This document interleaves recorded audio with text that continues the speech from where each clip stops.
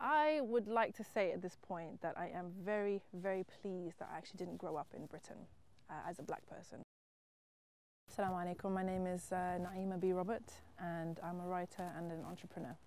I'm black in the sense of culturally, I feel that I'm black. I'm also mixed race because my father's white. I'm African because my parents are from Africa. My father's white South African, my mother was Zulu. And I was just born in Britain, but I grew up in Africa, which makes a huge difference. And then I came to England and became Muslim in England. One of the reasons I didn't become Muslim straight away was identity. But when it came time for Shahada, I was like, no way. And my friend who was Jamaican had just converted and she was like, why don't you just take the plunge? And I said, look, I'm African, okay, I'm black. So she said to me, I said, look, Islam seems to me to be about Asians and Arab culture. And I'm African, I don't want to be an Arab and I don't want to be an Asian. So where does that leave me? And she said to me very simply, well, there are African Muslims, like, why don't you check that out? And I said, okay, I will. A lot of people don't know that I'm black because I could be kind of anything, Arab, Pakistani, whatever. So until I actually say I'm from Zimbabwe or I speak an African language or something, then people are not really sure where to place me. All my other identities aside, the fact that I wear the niqab, it just makes it slap bang Muslim woman, clearly, okay? So if people approach me in a certain way, it's usually because they know I'm a Muslim woman. I grew up in Africa, in Zimbabwe. I had an education in an African school, in a Zimbabwean school. I learned about my country, I learned about our region, and I learned about Africa. So for me, Africa is a real place. It's a place of many different peoples, cultures, clans, languages, everything you can think of. Africa is a continent, okay?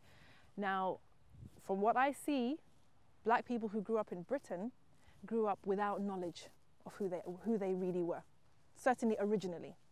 And whatever knowledge they got later on in life was kind of started with slavery. And that's a very sad narrative to start with. The problem is not with us. The problem is with others refusing to see us for who we are and acknowledge us for who we are in our similarities and in our differences. I think that that's where the issue is.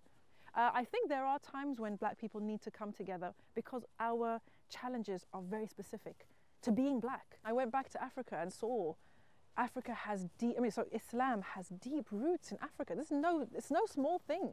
You had cities, scholars, there were princes, they were going to Hajj. It was a real civilization that existed pre-slavery.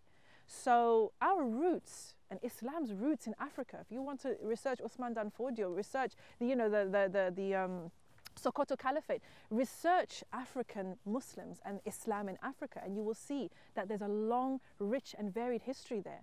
So in a way, even if you're going to go back to Africa, there's no reason for us to have to adopt anything Islamic from anybody else's culture. We have our own traditional African Islamic culture. And then of course, if you're looking at modern culture, at the end of the day, Islam is a religion that is universal. And we say that. And I think many of us struggle to reconcile that with our modern identities and with modern ways of being. But I believe, and inshallah, we will see as we move forward and we gain more knowledge and more confidence, that it is possible to be a Muslim in all shades and in all varieties and in all types of dress and all walks of life, really. And we have to hold on to that because what happens is people end up losing themselves when they become Muslim.